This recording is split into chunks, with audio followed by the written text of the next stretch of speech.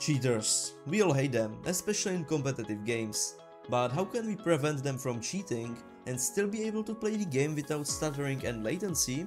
If you would want to make sure that the players in your game cannot teleport anywhere they want, you would make the movement server authoritative. This means that the server will calculate the correct position for the user based on his inputs. But there is one problem with this approach, and that is latency. The data doesn't get to the server instantly, it takes some time, so the movement of the player would be delayed. To make sure that the player moves instantly as he presses the keys, we can implement client prediction and reconciliation. These are some scary terms, I know, but what this means is that the player will change its position on its own, send data about his inputs and the new position to the server, and the server will check if the position is off, which could mean cheating or just bad physics calculation. If the position is correct, it will remain, but if it is wrong, the client will reconcile, meaning recalculate all of the wrong positions. The Unity project I'm using is still the same, it is the one where we have set up Netcode, along with the server authoritative movement. I have just separated all of the movement logic inside of the client movement prediction, so here we have some movement speed base, the animator, the rigid body, and we are calling the function move, which is just getting the direction and then passing it into the move server RPC, where all of the logic is happening on the server. Instead of moving the user through the server, which is causing all of the latency, we'll just move the player locally, so this is actually client authoritative right now, but then the server is just going to check if the position is correct. To be able to reconcile or just recalculate all of the positions later, we'll need to be storing some kind of buffer of all of the player inputs, along with the positions that the player was in each of these states. I have added the movement data class, which will be containing some information about each of these states of the player. This includes the movement direction, which is just the input of the user, which will always be correct. The second one is the position, for which we'll actually need to check on the server if it is correct or not. Then we also have a tick, which is kind of like a timestamp, which we'll need to just identify when the player started cheating or when the position started to be off, and then we just need to reconcile it to the last tick. To be able to send the data across the network, so from the client to the server, we need this class to inherit from iNetworkSerializable and add this function where we are serializing all of the values that we have inside.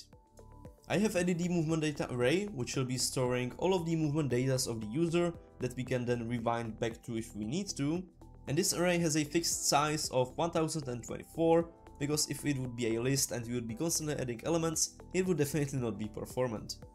Then we have some information about the ticks, so we have the tick rate for how many ticks we should have in 1 second, which usually is 60. Then we also need to know at which tick we currently are. We have the tick time, which in case that the tick rate is 60 will be 0.016, which is just the time of one tick. And then we have the time to which we will be adding the delta time, and if the time is greater than the tick time, we'll just add new tick. And to make sure that we can use some of the extended functionality of Netcode, I have just inherited this class from network behavior, and down here I have added some more functionality related to the ticks. So in the void awake, we are calculating the tick time, which is just 1 second divided by the ticks in 1 second. And then instead of calling all of the logic on update, I will be calling it on fixed update because we are using the physics, so that's a bit better. And in the fixed update, we are pretty much just increasing the ticks and calling the function move, and all of this should be happening only if we are the client and we are the owner, otherwise we can just return. I also forgot about the important part, which is the update. So on update, we are increasing the time, which we have for the ticks, by the delta time, so that then in the fixed update we can check if the time that we have calculated is greater than the time of the tick. If this is true, then from the time we can just subtract the tick time and increase the current tick, and we are just moving on each of the ticks. And with each of the ticks, so every time we are calling the move function, we should update the movement data in the client movement data at the according tick.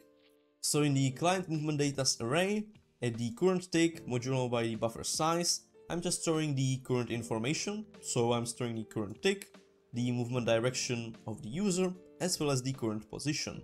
The reason that we have the modulo here is because the array is not infinite, so we are kind of looping through it, which means that if we get to the end of the array, which is 1025, it will begin back from start, So if it is 1026, it will be on the index of 2, and so on. On the player object, I have added the client movement prediction script, and we can see that the current tick is correctly increasing, so about 60 times per second. We can also take a look into the client movement data. We can see there is 1024 items, and if we check for one of these and just try moving for a second, we should see that as soon as it gets to the start of the array, yep, we can see that the movement direction has been updated, the tick as well, and the position too. So this information we'll later use to decide if the new position is correct or incorrect based on the input before. And you will also notice that on the host we can move fine, but on the client we cannot move, which is because we are no longer using the client network transform. So just instead of using network transform, add here the client network transform. Just in case that you don't have the client network transform, the code for it is really simple, and back in Unity we can see the host can move as usual and the client as well. Let's now take a look at the move server RPC function, where we are going to receive the movement data and we are just going to simulate the movement of the user based on the last movement data, and we are going to decide if the new movement data's position is correct or not. And so that the server can actually check if the position is correct or incorrect, we'll need to add some kind of threshold, so I've just added a variable for the maximum position error. In the move server RPC function, I have added a parameter for the current movement data, from which we will be comparing the position, and we have the last movement data, which is just one tick older than the current movement data, so from this we will be getting the inputs and simulating the position. The code for calculating the position on your server should be the same as the code for calculating the movement on the client, so here I'm calculating the move vector, and you can see that I'm doing it the same way that I have done it on the client, which is here, but in this case I'm just taking the last movement data and getting the movement direction. So we have the correct move vector, and then we actually want to manually simulate the physics, so for this we need to set the simulation mode to script, and then we can do whatever we want. So I'm setting the position of the user to the last movement data's position, because between the time that we are calling the RPC and when it's actually getting executed, there can be quite a lot of time, because the traveling of the data takes some time.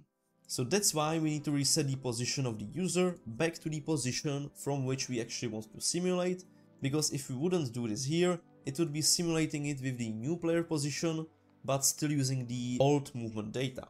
I'm then setting the velocity to the move vector, and we are manually simulating the physics with the fixed delta time. We are setting the correct position to the current position, and then I'm back resetting the player position, because here we set the position to the older position just for the simulation, so then we can set it back to the start position, which I'm just caching before the simulation. And after we are done simulating, we can just set the simulation mode back to the fixed update. And then we can just check if the distance between the correct position we have simulated and the position from the current movement data is greater than the maximum position error. It means that the user has either cheated or the physics just wasn't calculated correctly.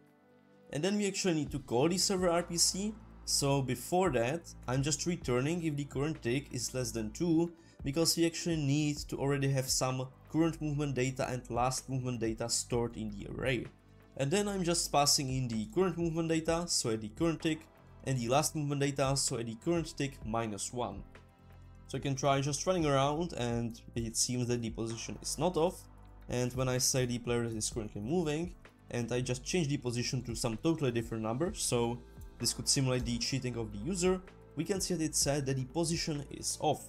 We can do the same thing for the client, so moving, nothing seems to be happening, and when I again change the position to some different number, we can see the position was off, which means that the user was cheating. So now we are able to detect if the position is off or not, and then we can just reconcile position of the player, so recalculate it to all of the correct positions.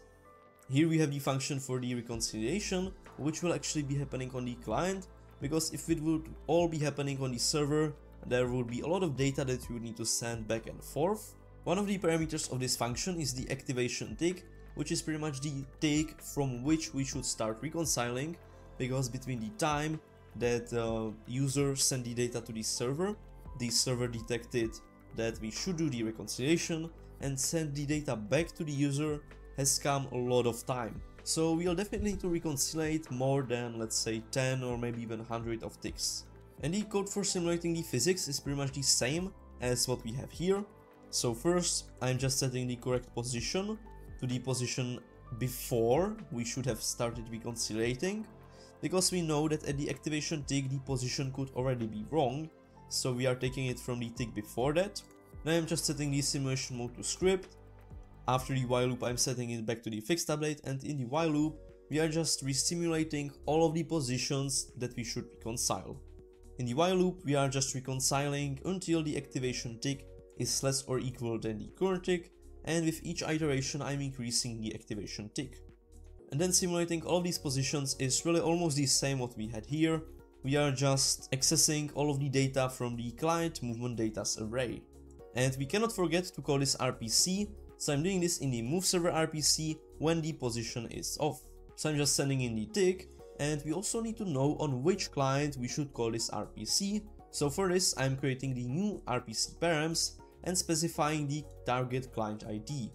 And to know on which client we should call it, we need to grab the ID of the client that has called this server RPC. So if the client calls the server RPC, from the server RPC we then want to call the client RPC back on the same client. So that's why in the move server RPC I have a parameter called server RPC params, in which when I'm calling it inside of the move function, I'm just passing in the sender client ID, which is the owner client ID, so that we know who wanted to call this server RPC, and then from the server RPC we can call the client RPC on the same client. Let's first try the reconciliation on the host. So this should be the host. When I set it to 0, we can see that it kind of flickered for a second, but this is because I'm just testing this locally, so on the host there is really no delay, so I can try to do it million times per second, and we can see the position is being reconciled to the correct position. We can try it also on the Y, and we cannot really even set it. So on the host it is working fine, but always you should test your multiplayer games also for the clients, and also push the game somewhere to a server and try there. So let's see on the client, if I set it to 0, yep, we can see that it's also teleported, but it is still happening instantly because we don't have any latency on the server. But if we select the network manager, we can actually give it some latency. So I will do delay of 200 milliseconds and let's say packet drop rate of 20%. So let's see for the client, we can see that the client is moving just fine, the movement is responsive, and the player is just moving when I'm actually pressing the keys, and on the host it is updating later, but this is actually how the client prediction should work. In the same way, if I'm moving on the host, we can see that it's really responsive, and on the other users it is happening a bit later. So let's try the reconciliation on the client. So that should be this one. If I set it to 0, now we actually need to wait for some time, because it just takes some time for the data to travel from the client to the server and back. And yeah, that's just how we got our own client prediction and reconciliation working. The code that I have shown you is the most barebones setup that I could come up with, so it is just 150 lines of code, but there are definitely some bugs in it, and it is definitely not optimized. For example, sending those two movement datas into the move server RPC can be quite costly, because we are sending the data over a network, so ideally you would be just caching the data in an array on the server.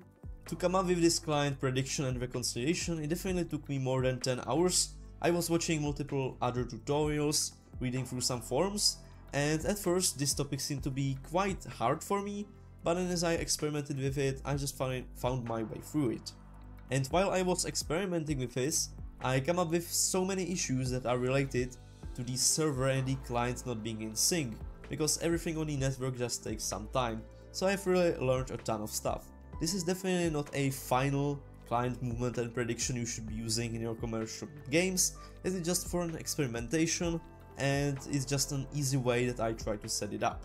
And if you have any suggestions about how you would improve this code, then you can definitely let me know down in the comments. Feel free to check our Discord server, take a look at my Patreon. I hope that this video was useful. If you have any questions or suggestions, leave them down to the comments. Don't forget to like, subscribe, and I will see you in next videos. Bye! Thanks for watching this video till the end.